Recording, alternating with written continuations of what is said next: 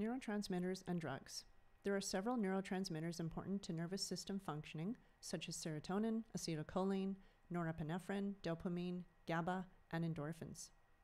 Drugs contain chemicals that increase or decrease neurotransmitter production, mimic the neurotransmitter, or block receptor or reuptake channels.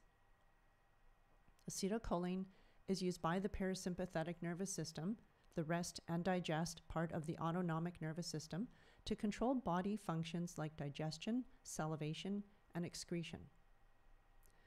Acetylcholine is a neurotransmitter essential for processing memory and learning, and is decreased in patients with Alzheimer's disease, resulting in both loss of concentration and function. Norepinephrine is used by the sympathetic nervous system to control body functions like heart rate, blood pressure, and pupil size. As a neurotransmitter in the central nervous system, norepinephrine increases alertness and arousal and speeds reaction time. Norepinephrine has been shown to play a role in a person's mood and ability to concentrate. Low levels of norepinephrine may lead to conditions such as attention deficit hyperactivity disorder, or ADHD. Stimulants are the most widely used ADHD medications. Between 70 to 80% of children with ADHD have fewer symptoms when taking these. Serotonin is an inhibitory neurotransmitter that is involved in emotion and mood, balancing excessive excitatory neurotransmitter effects in the brain. Low levels are associated with depression. Serotonin is reabsorbed too quickly by the presynaptic neuron. Drugs like Prozac or Zoloft prevent the reuptake of serotonin or stimulate serotonin receptors. These are called SSRIs, selective serotonin reuptake inhibitors. Let's look at how this happens. In a non-depressed individual, we have serotonin, and it's been released into the synapse, and there's plenty of it to cause inhibition of the postsynaptic neuron. In a depressed individual, there are more receptors for serotonin reuptake, so it kind of vacuums up the serotonin or reuptakes it into the presynaptic neuron before it has a chance to stay in the synapse and do its job. So an SSRI blocks the reuptake channels, allowing the serotonin to stay in the synapse long enough to do its job.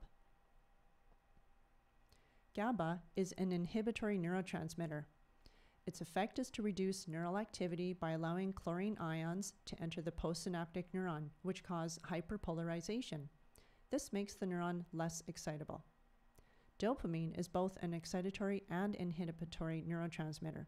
Dopamine is one of the feel-good chemicals in our brain. It is naturally released when eating, exercising, or having sex.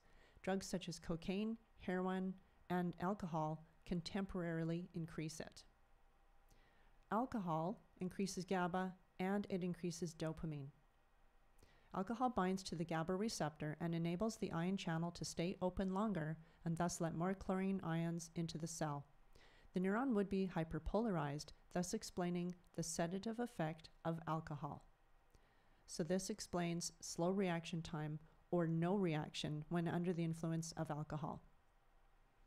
Alcohol helps increase the release of dopamine by restricting the activity of the enzyme that breaks down dopamine, which explains alcohol creating a good mood, which contributes to the addiction of alcohol. Endorphins provide pain relief. Endorphins are naturally released during exercise, sex, and eating. They most often produce analgesia by binding to opioid receptors at presynaptic nerve terminals, causing inhibition of the release of a protein involved in the transmission of pain. Opioid medications like Vicodin, morphine, or fentanyl are commonly prescribed after surgery. These medications mimic natural endorphins, binding to the same opioid receptors as endorphins. What causes addictions? A drug that causes increased production of dopamine creates feelings of reward. Too much dopamine in the synapse causes the neurons to reduce receptor numbers.